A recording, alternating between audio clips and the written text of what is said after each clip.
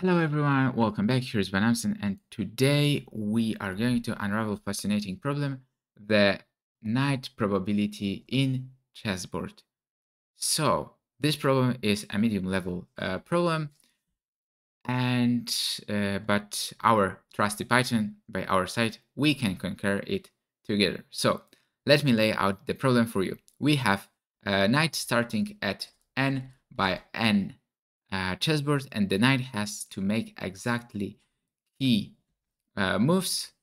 So each time choosing one of 8 possible moves uniformly, randomly. And our job, well, we have to calculate the probability that our brave knight will remain on the board after key move. So if you have played chess, you know that knight could make 8 possible moves. However, not all moves are safe. Some may lead to knight falling off the board, so leading to its untimely demise. So it cannot fall. So we want to avoid it, and hence we will calculate the safe probability. And our battlefield today will be Python. So I'm going to use a power of dynamic programming to solve this problem. Dynamic programming is a powerful technique for solving optimization problems by breaking them down into simpler sub-problems. This way, we can avoid redundant computation and make our code more efficient. So firstly, let's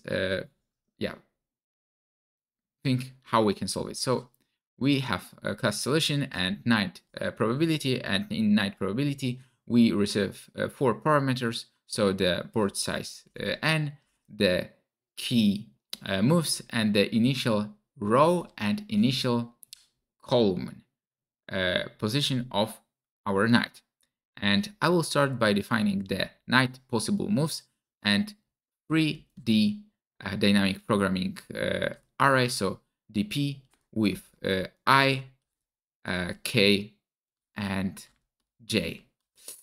So those will hold the probabilities of the knight being at a particular cell jk, and after e moves.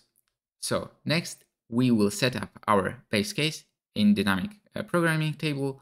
After 0 steps, if the knight started on the board, it's still on the board, so the probability will be 1. And now is the fun part. We will iterate over the this dp table, and for each cell, calculate the probability of the knight landing there from each of its possible previous position. And we take the average of these probabilities as each move is equally likely, and finally we will sum up the probabilities of all cells after the key steps, and this will be our result. So let's try to implement it. So move will be all possible moves. So 1, 2, 2, 1, minus 1, 2, 2, minus 1, minus 1, minus 2, minus 2, minus 1, minus 1, minus 2, minus 2, 1. Okay, and dp will be 0 for in range of n, and 4 in range n, and 4 in range key plus 1. And dp0 row column will be 1. And for step in range from 1 to key 1, for row in range n, for column in range n as well, and for direction of column and row move previous row previous column will be r minus direction and direction of column. So if 0 previous and n and 0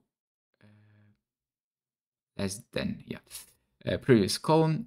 And so in this range of board, dp step row column plus dp previous step, and previous row previous column divided by 8, and total probability will be 0. And for row in range of board, for c in range of n, and total probability plus dp key rc. So we count probability. And finally, we return total probability. So this is our implementation. So let's run it and see if it's working for a given test case. With knight being placed here. So row 0, column 0, board n3, key 2. Okay, so yeah, it's working with db, so all good. And yeah, so let's run it also for unseen test cases to verify if it's working. Hopefully it will pass the time limit, because I don't know. So yep, we successfully finished 54th day of daily coding challenge, and yeah, our implementation beat 21% with respect to runtime and 60% with respect to memory. So it's memory efficient, and yeah, good working implementation. So for example, here is 200 milliseconds and we got 300 milliseconds, but it's our first ad hoc implementation with DP. But yep, all working, so really good. So perfect.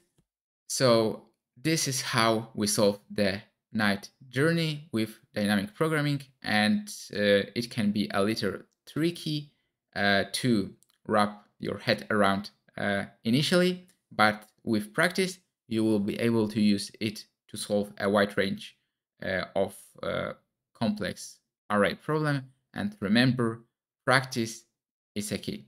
So I hope you enjoyed solving this problem with me. If you did, don't forget to hit the like button and subscribe to the channel for more exciting coding adventure.